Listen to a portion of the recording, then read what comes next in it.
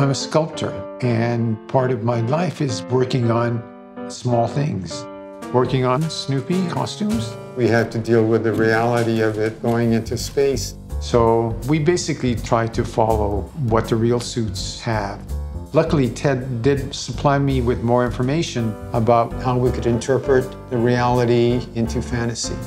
One of the things NASA is most concerned about is materials. And so I was able to guide Martin to particular materials to get things just right.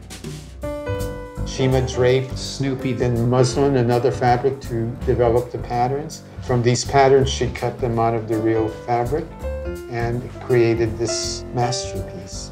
Masterpiece, thank you. This goes on and fits in here. Yes. Inside, okay. There's a lot of interaction between Ted and Shima and myself and Martin, making sure that the helmet matches some cartoonish element of Snoopy.